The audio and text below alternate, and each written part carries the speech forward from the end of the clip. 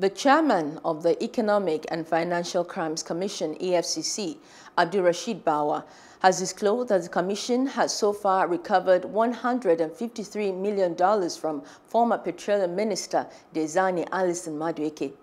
Bawa also added that 80 houses valued at $80 million were recovered from the former minister. Diezani is currently facing allegations of bribery and money laundering in London and Nigeria. The commission had accused Alison-Madueke of fleeing the country for the UK in order to escape justice. And don't forget to hit the notification button so you get notified about fresh news updates.